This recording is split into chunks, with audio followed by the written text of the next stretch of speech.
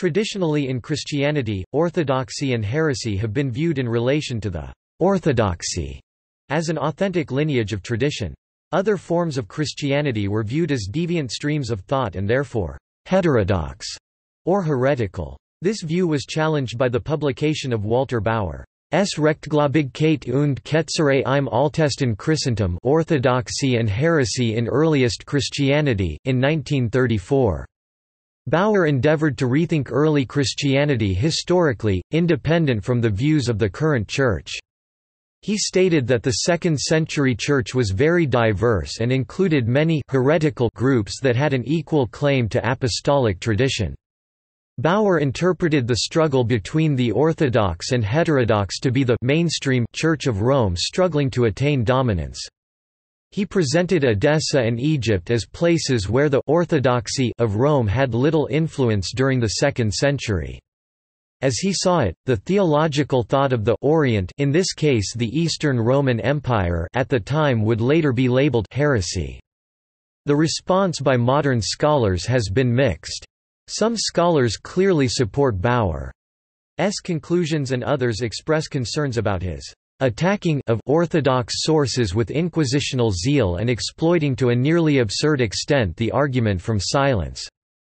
However, modern scholars have critiqued and updated Bauer's model. Divisions.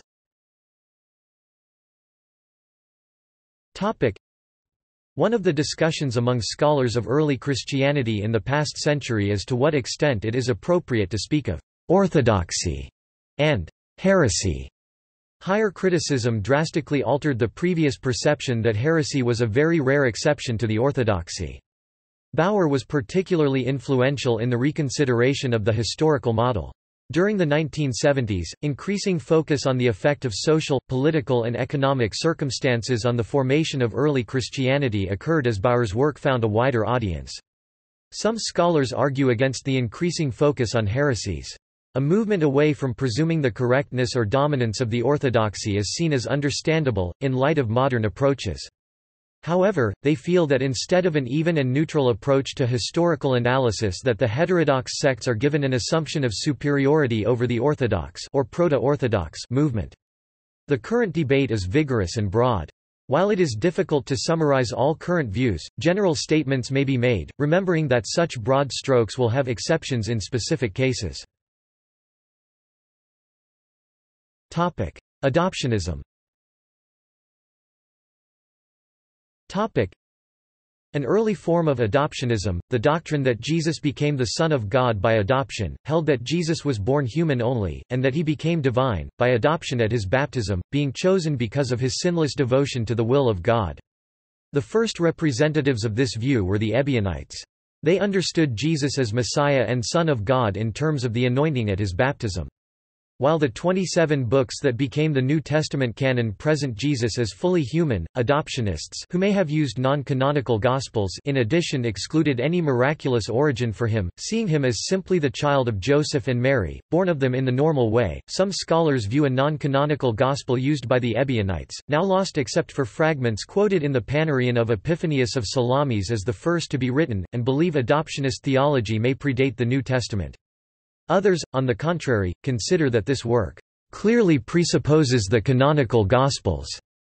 This Gospel's account of the baptism of Jesus, as quoted by Epiphanius, says that the voice from heaven declared, "This day have I begotten thee," a phrase echoing Psalm chapter 2 verse 7, and some see this phrase as supporting the doctrine that it was at his baptism this day that Jesus became God's adopted Son. These words from Psalm chapter 2 are also used twice in the canonical epistle to the Hebrews, which on the contrary presents Jesus as the Son, through whom God made the universe.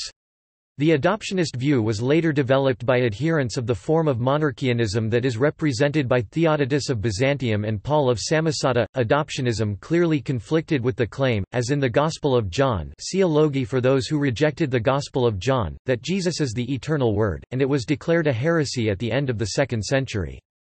It was formally rejected by the First Council of Nicaea 325, which wrote the orthodox doctrine of the consubstantiality of the Father and the Son, the co-eminence of the Holy Spirit, and thus the Trinity, did not come about until the Fourth Ecumenical Council of Chalcedon in AD 451 and identified Jesus as eternally begotten. Arianism. Arianism, declared by the Council of Nicaea to be heresy, denied the full divinity of Jesus Christ, and is so called after its leader Arius. It has been called the most challenging heresy in the history of the Church. Arius, born probably in Libya between c. 260 and 280, was ordained a priest in Alexandria in 312–313. Under Bishop Alexander 313–326, probably in about 319, he came forward as a champion of subordinationist teaching about the person of Christ. Arius appears to have held that the Son of God was not eternal but created by the Father as an instrument for creating the world and therefore not God by nature, different from other creatures in being the one direct creation of God. The controversy quickly spread, with Arius seeking support from other disciples of his teacher Lucian of Antioch, notably Eusebius of Nicomedia, while a local synod under Alexander excommunicated Arius. Because of the agitation aroused by the dispute, Emperor Constantine I sent Hosius of Córdoba to Alexandria to attempt a settlement, but the mission failed. Accordingly, in 325, Constantine convened the First Council of Nicaea, which, largely through the influence of Athanasius of Alexandria, then a deacon, but destined to be Alexander's successor, defined the coeternity and coequality of the Father and the Son, using the now famous term, homoousios, to express the oneness of their being. While Arius and some bishops who supported him, including Eusebius, were banished, this council marks the end of the early Christian period and the beginning of the period of the first 7 ecumenical councils. Docetism. Docetism, from the Greek doko dokeo, to seem, is the belief that Jesus' physical body was an illusion, as was his crucifixion, that is, Jesus only seemed to have a physical body and to physically die, but in reality he was incorporeal, a pure spirit, and hence could not physically die. This belief treats the sentence, "The Word was made flesh," John chapter 1 verse 14, as merely figurative. Docetic theology was a prominent feature of dualistic Gnostics. Ebionites. The Ebionites, poor ones, were a sect of Jewish Christians who flourished in the early centuries of Christianity, especially east of the Jordan. They emphasized the binding character of the Mosaic Law and believed Jesus was the human son of Mary. They seem to have been ascetics, and are said to have rejected Paul's epistles and to have used only one gospel. Gnosticism. Several distinct religious sects, some of them Christian, adhered to an array of beliefs that would later be termed Gnostic. One such sect, that of the Simonians, was said to have been founded by Simon Magus, the Samaritan who is mentioned in the 1st century Acts chapter 8 verses 9–24 and who figures prominently in several apocryphal and heresiological accounts by early Christian writers, who regarded him as the source of all heresies. The most successful Christian Gnostic was the priest Valentinus c. 100–160, who founded a Gnostic church in Rome and developed an elaborate cosmology. Gnostics considered the material world to be a prison created by a fallen or evil spirit, the god of the material world, called the demiurge. Gnostics identified the God of the Hebrew Bible as this demiurge. Secret knowledge gnosis was said to liberate one's soul to return to the true God in the realm of light. Valentinus and other Christian Gnostics identified Jesus as the Savior, a spirit sent from the true God into the material world to liberate the souls trapped there. While there appear to be Gnostic elements in some early Christian writing, Irenaeus and others condemned Gnosticism as a heresy, rejecting its dualistic cosmology and vilification of the material world and the creator of that world. Gnostics thought the God of the Old Testament was not the true God. It was considered to be the demiurge and either fallen, as taught by Valentinus c. 100 c. 160, or evil, as taught by the Scythians and Ophites. The Gospel of John, according to Stephen L. Harris, both includes Gnostic elements and refutes Gnostic beliefs, presenting a dualistic universe of light and dark, spirit and matter, good and evil, much like the Gnostic accounts, but instead of escaping the material world, Jesus bridges the spiritual and physical worlds. Raymond E. Brown wrote that even though Gnostics interpreted John to support their doctrines, the author didn't intend that.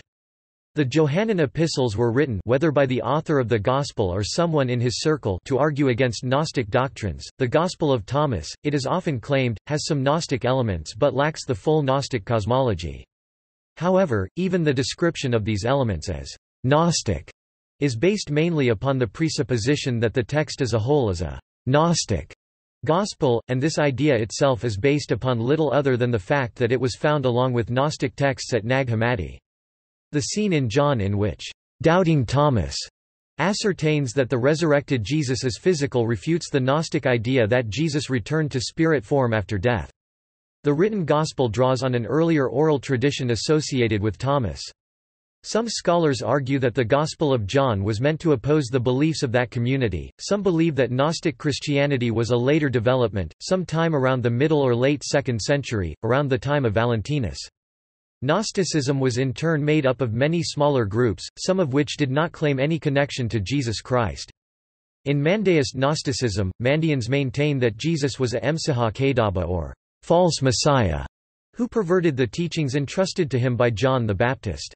The word Daba, however, derives from two roots in Mandaic. The first root, meaning to lie, is the one traditionally ascribed to Jesus, the second, meaning to write, might provide a second meaning, that of book. Hence some Mandeans, motivated perhaps by an ecumenical spirit, maintain that Jesus was not a lying Messiah, but a book Messiah, the book in question presumably being the Christian Gospels. This however seems to be a folk etymology without support in the Mandean texts. A modern view has argued that Marcionism is mistakenly reckoned among the Gnostics, and really represents a fourth interpretation of the significance of Jesus. Gnostics freely exchanged concepts and texts. It is considered likely that Valentinius was influenced by previous concepts such as Sophia, or by Simon Magus, as much as he influenced others. Marcionism.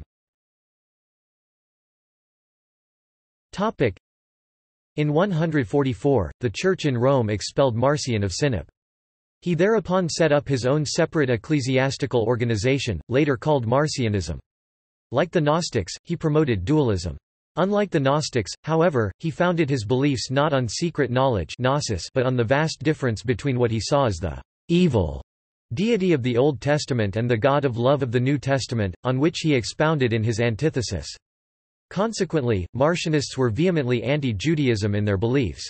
They rejected the Jewish Christian Gospel according to the Hebrews, see also Jewish Christian Gospels, and all the other Gospels with the single exception of the Gospel of Marcion, which appears to be a redacted version of the Gospel of Luke. From the perspectives of Tertullian and Epiphanius, it appeared that Marcion rejected the non-Lucan Gospels. However, in Marcion's time, it may be that the only gospel he was familiar with from Pontus was the Gospel of Luke. Although it has been suggested by some that Marcion's gospel predated canonical Luke, the dominant scholarly view is that the Marcionite gospel was a redaction of canonical Luke in order to conform to Marcion's anti-Jewish stance. Marcion argued that Christianity should be solely based on Christian love. He went so far as to say that Jesus' mission was to overthrow Demiurge—the fickle, cruel, despotic God of the Old Testament—and replace him with the supreme God of love whom Jesus came to reveal. Marcion was labeled a Gnostic by Irenaeus. Irenaeus labeled Marcion this because of Marcion expressing this core Gnostic belief, that the Creator God of the Jews and the Old Testament was the Demiurge. This position, he said, was supported by the 10 epistles of Paul that Marcion also accepted. His writing had a profound effect upon the development of Christianity and the canon. Montanism. About 156, Montanus launched a ministry of prophecy, criticizing Christians as increasingly worldly and bishops as increasingly autocratic. Traveling in his native Anatolia, he and two women preached a return to primitive Christian simplicity, prophecy, celibacy, and asceticism. Tertullian, having grown puritanical with age, embraced Montanism as a more outright application of Christ's teaching. Montanus' followers revered him as the paraclete that Christ had promised, and he led his sect out into a field to meet the New Jerusalem. His sect spread across the Roman Empire, survived persecution, and relished martyrdom. The Church banned them as a heresy, and in the 6th century Justinian ordered the sect's extinction. The sect's ecstasy, speaking in tongues, and other details are similar to those found in modern Pentecostalism. See also References Bibliography Walter Bauer, Orthodoxy and Heresy in Earliest Christianity, Philadelphia, Fortress, 1971, original German edition, 1934. Berard, Wayne Daniel. When Christians Were Jews, That Is, Now. Cowley Publications, 2006. ISBN 1-56101-280-7. Boatwright, Mary Taliaferro and Gargala, Daniel J. and Talbert, Richard John Alexander. The Romans, From Village to Empire. Oxford University Press 2004. ISBN 0-19-511875-8. Dauphin, C. De l'Église de la Circoncision à l'Église de la Gentilité sur une nouvelle voie hors de l'impasse. Studium Biblicum Franciscanum. Liber Annuus XLIII 1993. James D. G. Dunn, Unity and Diversity in the New Testament, An Inquiry into the Character of Earliest Christianity, Londra, SCM Press, 1990. Dunn, James D. G. Jews and Christians, The Parting of the Ways, AD 70–135. pp 33–34. W. M. B. Eerdmans Publishing 1999. ISBN 0-8028-4498-7.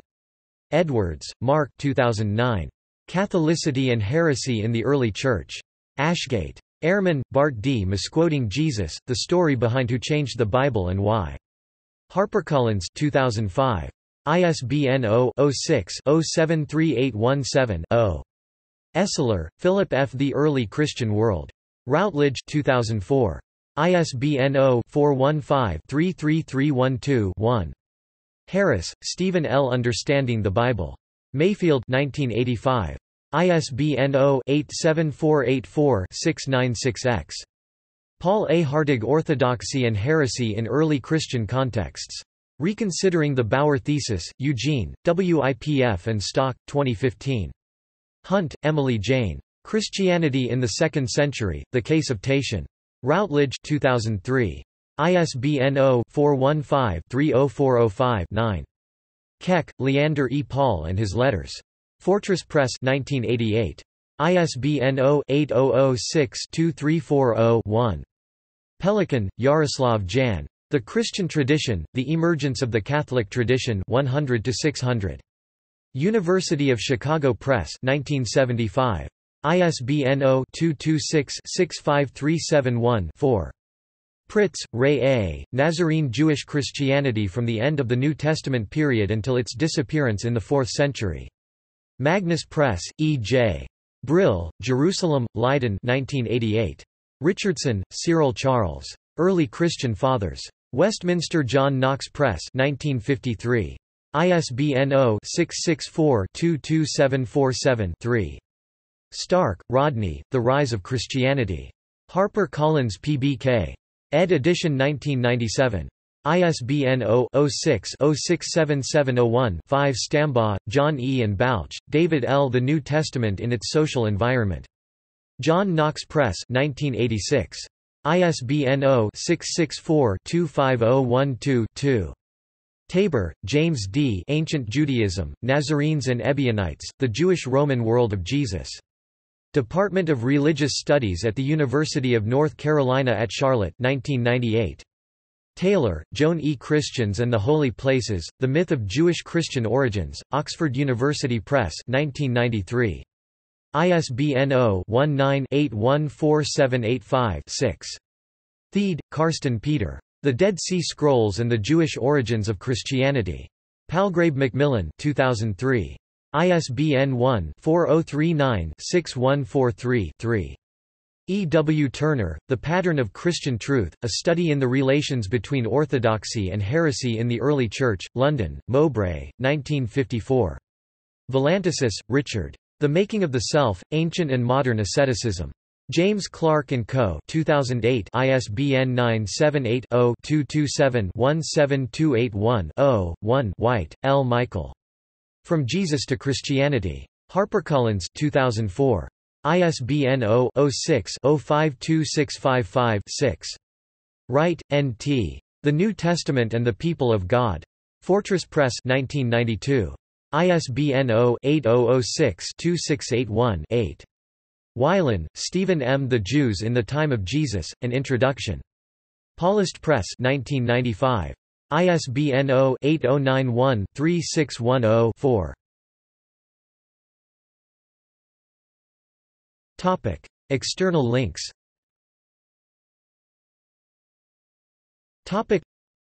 Early Christians, Ebionites, Early Christian writings, Christian Classics Ethereal Library, Early Church texts, The Early Christians in Their Own Words, free ebook, English or Arabic, Catholic Encyclopedia, The Fathers of the Church, PBS Frontline, The First Christians.